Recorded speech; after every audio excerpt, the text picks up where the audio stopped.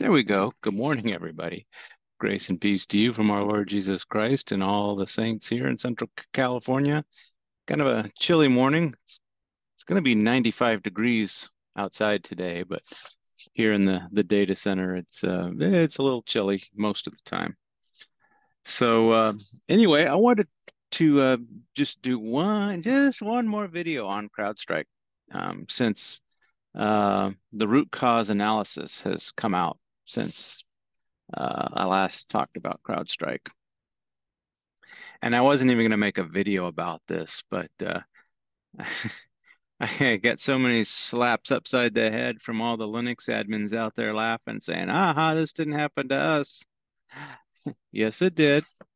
Maybe not to you personally, but apparently Linux is not immune from CrowdStrike. But we'll get to that. So first, let me get over here and I'm going to share this part of my screen. Where are you? Where is it? That's it right there. Share. Let's share that. Okay, so CrowdStrike came out with this root cause analysis executive summary. I'm going to go with this first because it kind of tells you in a more high level what happened. Um, you know, CrowdStrike Falcon sensor delivers AI and machine learning, blah, blah, blah. In February, CrowdStrike introduced a new sensor capability to enable visibility into possible novel attack techniques that may abuse certain Windows mechanisms. Yeah, well, not just Windows. Um, in March, they did a successful stress test, they say, whatever that is. The first rapid response content for channel file 291 was released. So this was sounds like this is the first time they were really trying this. They added this, or they have this channel file 291, which is the one that we were deleting. It was released as part of a current configuration update with 3 additional rapid response updates deployed between April 8th and April 24th. They say they performed as expected. However, what they say is that the actual CrowdStrike sensor that's running on the machine expects 20 fields, 20 input fields. What's in these fields? I don't know, but it expects 20. It got 21. It didn't know what to do. So it was trying to read memory that wasn't there and causing a system crash. That's why they say this happens. And they say it's incapable of reoccurring. We'll see. Yeah, while this scenario with channel file 291 is now incapable of recurring, it informs the process improvements and mitigation steps that CrowdStrike is deploying to ensure further enhanced resilience. Man, you talk about a bunch of double talk. And if anybody from CrowdStrike's watching, come on, you know. Oh, anyway, let's scroll down. CEO said some stuff, frequently asked questions. Here they just say again, the sensor expected 20 input fields and the update provided 21. Anyway, you can see I'll post the link to this website so you can read it in more detail. They've got a lot of technical details, and yep, that's the file I was deleted. We were deleting them all. So the problematic one deleted, the new one just got updated eventually. So this is what they say happened. That's the executive summary. If you go in here, there's another more in-depth for all the geeks out there that really want to delve deep into what happened. I'll post the link to this as well. CrowdStrike sent it out, and it's on their website, so you could probably find it. But yeah, this particular document goes into detail as to why um, what happened. Now, I had some people out there saying, well, the file was just full of zeros. But according to this, they're saying it just had um, it had more than the expected number of fields in it. I don't know. Um, content validator. Okay, what are the reasons they said? Let's go back up here. I've been scrolling through. Okay, the number of fields in the IPC template type was not validated at sensor time. Okay, I don't know what an IPC template is. They've got the definitions down at the bottom. When you guys download this paper, if you want to download it, you can read and see what it is. Second thing that happened is a runtime array bounds check was missing for content interpreter input fields on channel file 291. Okay. So it's delivered that used a non-wild blah, blah, blah, blah, blah, blah, blah. Okay. I guess that this happens on the software itself. I'm not sure if this is human didn't do this or if this is part of what happened. I think we get down to the human factors down here. Template type testing should cover a wider variety of matching criteria. Yeah, here. Both manual and automated testing were performed, but obviously not extensive enough. Mitigation, increased test coverage. Yeah, basically be more careful. The content validator contained a logic error. So the software they used to validate the updates didn't catch it, apparently. So anyway.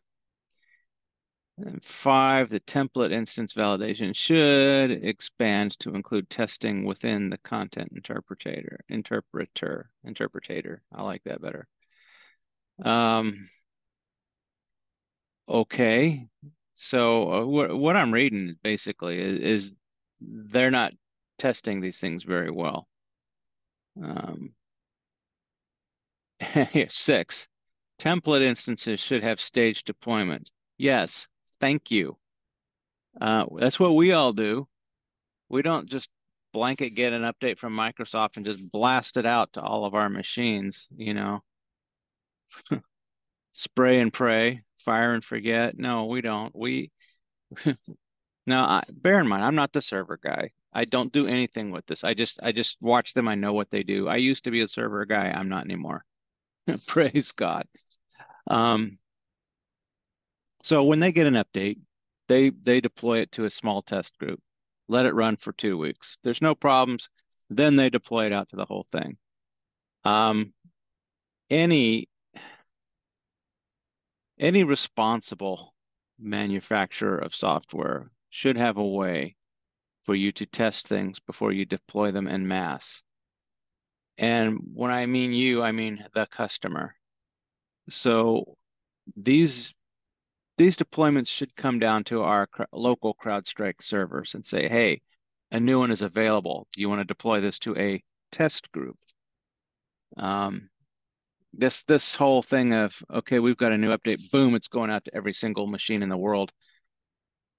That's ridiculous. Come on, guys, do better. So now they're bringing in an independent third party, whom they are paying, of course. So you know what happens when you pay somebody is they are going to give you the results you want.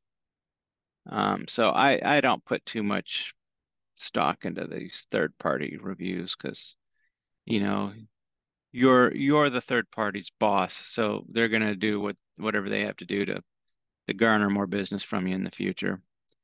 So anyway, like I said, this whole document goes into painful detail. So if don't ask me if you really want to know what happened and dive deep into the registers. and see what happened. This file has it all. So, like I said, I'll post the link to this in the description of the video. Now, now to all you Linux guys, God love you, um, that were crowing about the fact that if only I was running Linux, this wouldn't have happened. Well, unless it was Debian. So apparently, yeah, we had the blue screen of death issue. Okay. NeoWin.net, whom I've never heard of before. But somebody somebody pointed this out to me that it had happened on Linux machines. One of our viewers, and thank you for that. Sorry, I don't remember the name off the top of my head, but I responded to your comment. You know who you are, and thank you for bringing this up. So I couldn't find anything, so I asked ChatGPT, and all it wanted to tell me about. ChatGPT is obviously biased towards Linux as well. All ChatGPT wanted to tell me about was Windows, and but with a little bit of prodding, it came up with two hits about Linux systems. So it turns out that similar problems have been occurring for months without much awareness, despite the fact that many may view this as an isolated incident. Users of Debian and Rocky Linux, I've never heard of Rocky Linux, also experienced significant disruptions as a result of CrowdStrike updates, not just Windows. So I know now you're going to say, well, they shouldn't be using those distributions of Linux. Well, you know, okay, well, but it's Linux, right? My whole point is if you're using CrowdStrike, you're going to have this problem. And in fact, any company that does not allow staged updates is going to give you this problem. So apparently way back in April, CrowdStrike issued an update that cost all the Debian Linux servers in this particular Civic Tech Lab, wherever that is, they crashed all at once and refused to boot. So luckily, the lab team was able to remove CrowdStrike and got everything back up. Um, I really like what he said. A team member involved in the incident expressed dissatisfaction with CrowdStrike's delayed response. It took them weeks to provide a root cause analysis. Sound familiar? After acknowledging the issue a day later. Yeah, because I think that they don't know what happened. So yeah, it's going to take them probably a week or two to figure it out. So I won't fault them for taking that long to respond for a root cause analysis. But the analysis revealed that the Debian Linux configuration was not included in their test matrix. Yeah, that's the problem. It's hard to test everything. That's why we should stage these things. So you can test it in your environment, and if you have a problem, you can notify them. They can correct the update, send it back, you test it again. Okay, now it's working. Then you can roll it out into production. Partner with the end user, not just dictate to the end user. But I really like this statement right here. And this is one thing everybody can agree on, Linux, Windows, whatever. CrowdStrike's model seems to be we push software to your machines anytime we want, whether or not it's urgent, without testing it. That's it in a nutshell. Yeah, and CrowdStrike users also reported similar issues after upgrading to Rocky Linux. I've never heard of Rocky Linux, but it caused the same issue there. And there's um, another article about it here also. That's just talking more about the same thing, saying, yeah, don't worry, help's on the way. We've got a rapid restore tool. That was for Windows mostly. The Linux folks seem to figure out what they needed to do fairly quickly. So anyway, that's going to be my final word on this CrowdStrike thing. They came out with their root cause analysis, so okay, now we know. and they claim they're going to take some steps to make sure this never happens again. Really, the only thing they can do to make sure it never happens again is the staged rollout.